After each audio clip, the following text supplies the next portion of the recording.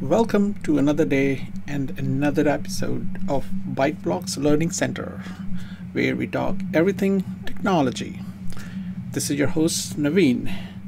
Before I go into today's topic, if you have not subscribed to my channel, please do so.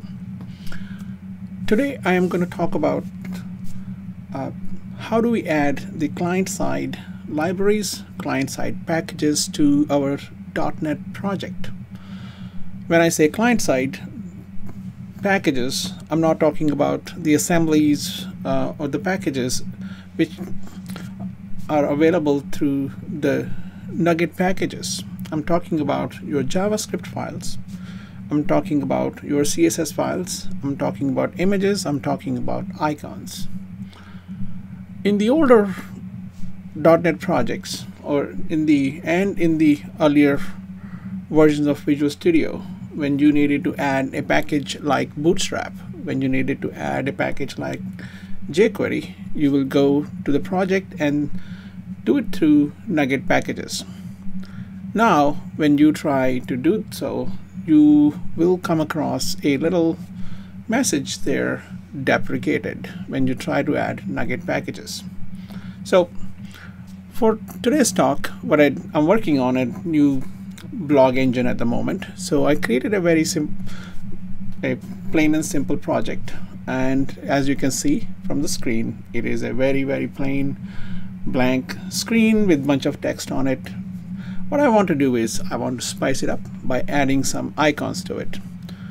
My package of choice is always using Font Awesome until I have some icon which is very custom, for which I may need some image, but I can always find 99% of my icons on Font Awesome.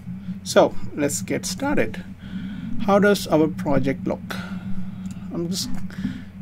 So when you create a project in Visual Studio for .NET Core, what you end up is with the little folder called www-root. In this folder, you will see 3 subfolders by default: CSS, which contain all the style sheets; JS, which has all the JavaScripts that you need, and you see a folder called lib. This is the folder that contains the packages from other vendors. The CSS folder, it contains just all the files that you will need for your custom implementation. Same thing for under JS, you see all the files that are custom to you, and under lib you see that by default it has added Bootstrap, jQuery packages in there. Now what I want to do is I want to add NuGet Font Awesome to my project. Let's try the old way of doing it and see what happens. I'm gonna say is manage NuGet packages. Now I'm gonna search for Font Awesome. See right there, I did find Font Awesome, but there is a text in there which says incompatible, use Bower instead. There is a problem here now. If you go to Bower, you will find that Bower has been deprecated, and they are encouraging people to use other options, other package managers. Luckily, what Microsoft has done is they are providing support for Libman out of the box. But when you create a new project, you don't see anything which says Libman. Even though you're seeing a file here called libman.json, it is not there by default. What you will have to do is you will have to right click on your project like I did. In the add option, you will find a little option called client-side library. When you click on it, if libman.json file is not present in your project, it gets added. Now, what I'm gonna do is I'm gonna see if I can find my Font Awesome package here. I'm gonna say client-side library. You get to choose the provider. I'm just gonna go with CD and JS. I'm going to type font, and you can see Font Awesome showed up in my list. It's showing up a current version of 5.15.3.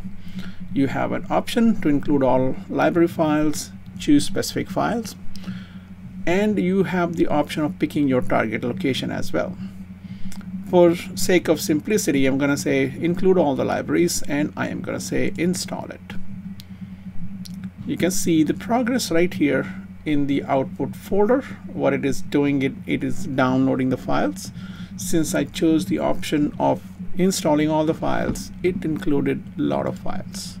So you can see there's a new folder called Font Awesome here. It has its own folders. If you're not going to include everything that is offered by a vendor's package, you can choose the option of not choosing all the files, because if your project is in a source control, you will end up increasing the storage usage as well. So it's up to you what you do. So now I have my Font Awesome here. What I'm gonna do is see if it really works. I'm gonna go to my layout page. First thing first, I have to include the files reference. I'm going to say is let's add the reference to my style sheet. And now see, next I have to provide the path. Since I chose the target path of, you can see it automatically is filling up lib.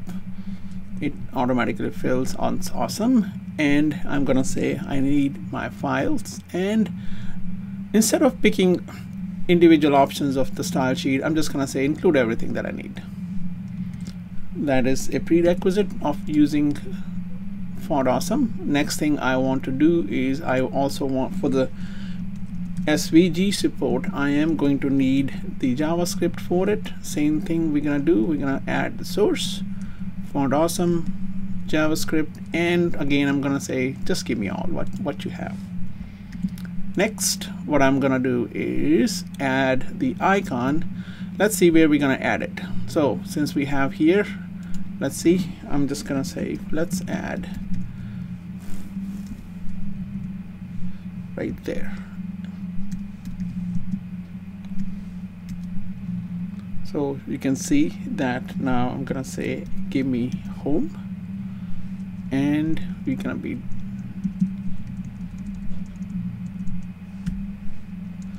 all set. I don't see any errors or any indication that I'm missing any icon here. Let's see if it works.